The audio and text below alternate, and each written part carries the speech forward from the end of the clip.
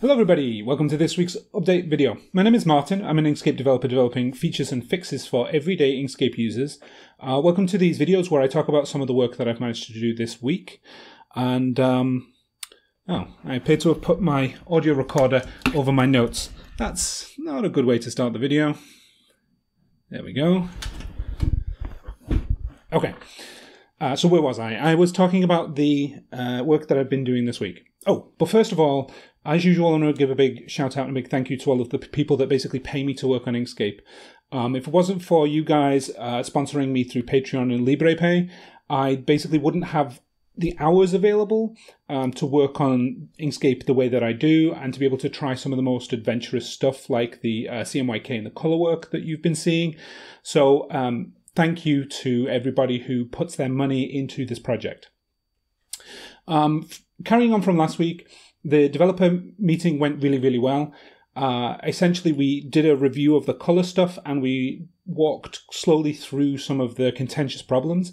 It turned out that there was a confusion between the work that I'd done on the color spaces, basically how each of the color spaces are defined, and the difference between device CMYK and ICC or color managed CMYK. Essentially, and this is going to sound weird, there's a CMYK way in which you can specify cyan, magenta, yellow, and black colors that's kind of pretend. It's not bound to any actual inks that would be represented on a page. It's instead it's a bunch of numbers that you translate into red, green, and blue pixels on a screen, and then eventually those end up being retranslated into actual inks that you end up using on a print.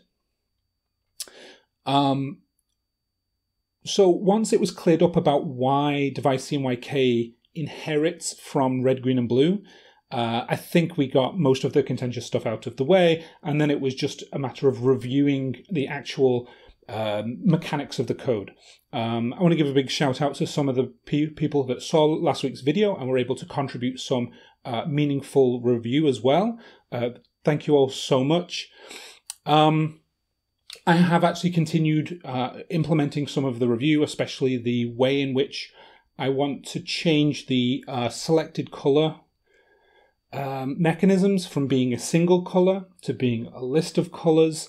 What this means in practice is that I hope, and we'll see if I can pull this off, I want you to be able to set multiple colors in the fill and stroke dialog at the same time. We'll see what kind of functionality I can build out of that, but I kind of want something to come out of this refactoring process that's not just the same Inkscape as we had before, but with better code.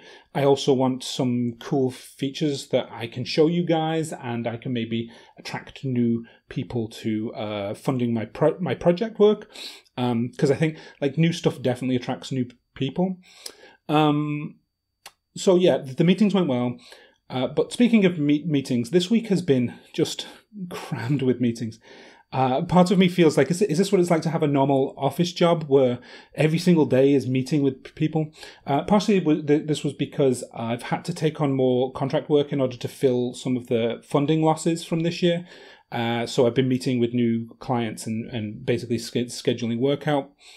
But there was a bunch of Inkscape meetings as well, which is good. We keep keeping things rolling. But I have actually been doing some work as well. So one of the bugs that I fixed was the break that happened when you right-click on a locked or hidden object. We used to have a feature where when you right-clicked, the menu would contain an action that said unlock or unhide all of the things that are under the cursor. This is a really great way of being like, I know that there's a thing here, but I can't click on it right now. So you could right-click and then say, unlock this and unhide this. And that went away. And it went away for very technical reasons about caching objects and some not great code. The replacement code that I put in place, I'm actually very happy with. It's a much more consistent caching mechanism that does the proper job and the way in which stuff is requested. There's still a bug that's crept into Inkscape where selecting items inside of a group is now broken, and I have no idea how my fix broke that. So I may have to revisit this and fix that somehow. I also implemented some fixes for the shape builder. I added for 1.4 the ability for you to use the shape builder on raster images and symbols of raster images. Symbols? Basically, yes. So the way it works is that you have a photograph and you can put some shapes around it, and then you can use the shape builder to effectively do live clipping. So you can clip it to all of these objects, and even, for instance, create separate pieces of the image. So you can basically cut it into pieces and then drag them around and stuff. There was a bug where it wouldn't recognize clipping paths that were applied to the group that the image might be in. So if you took a photograph and then you put it in a bunch of groups and then you applied a clipping path to that group, that clipping path would just be destroyed. It wouldn't even be recognized. That's all fixed. I created a whole bunch of functionality for basically combining clipping paths together in a more harmonious way. Hopefully we can deal with clipping paths in some friendlier ways in the future, which is good. I always strive to make sure that the functionality that I'm building creates the most amount of potential for future development. Because I can certainly see how coding, if you just code the feature just by itself, it's a one-shot. But we want to be able to make Inkscape the best, and the only way you do that really is by making sure that the code is quite flexible. But unfortunately, it does take more time to code it that way. Okay, so one of the things that I had to work on that I definitely didn't want to work on was that the Inkscape website had a massive denial of service attack. And I'm the website administrator, so I had to spend stupid time contacting ISP people that run the servers, doing configuration, looking up how to do configuration, because I'm not a systems expert at all, and trying to put in protections. The website is up now, which is great, and I think I've got a bunch of stuff in a better position than it was before, which is nice. But damn you, whoever DDoSed the web server. That's not cool, man. Not cool.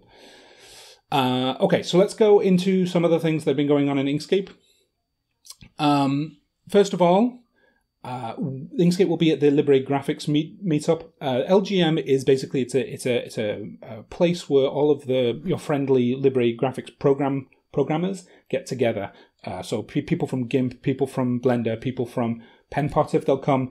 People from GraphViz, all of the different projects get together and talk and hang out and see if there's ways in which we can cooperate and collaborate, and also just hack on stuff, which is nice. I did want to highlight the work of Mansi, who has been refactoring a lot of the filters in Inkscape. This is just really great work. And hopefully when you see Inkscape 1.4, you'll actually be able to use filters more, or at least the default filters instead of making your own. Those will be more useful and less ugly. So great work, great to see. I also wanted to highlight the work that's been going on the GTK4 branch. That work continues. PBS and Tab have primarily been the drivers there, and they're basically fixing all of the issues to do with GTK4 being like a super new library that's not entirely baked. In fact, so much is it not so entirely baked that they're actually building their branch on the unreleased version of the code because they need fixes that are just not available yet. So this is probably why the GTK4 version of Inkscape won't come out until next year, is simply because we can't even rely on the upstreams to be ready yet. And that's a big red flag if you're doing development, that the libraries that you're using are not stable yet. Okay, so that's this week. Let me know in the comments how you're getting on. I love to see the questions that appear and what you think about some of the work that we've been up to. And hopefully I'll be able to see you all next week. See ya.